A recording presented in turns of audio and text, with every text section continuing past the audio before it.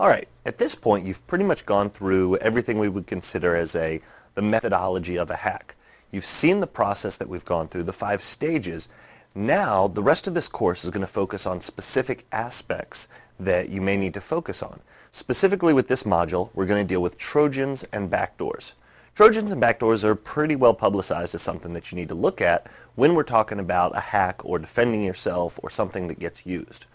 A Trojan gets its name, as we would imply, from the Trojan horse of the infamous Trojan War, being that it's normally something that is smuggled in through some sort of legitimate type of application, and it's just bundled with it.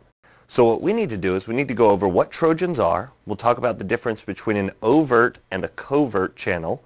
We'll take a look at some of the Trojans that are out there, and in general there's a pretty set way that these things work.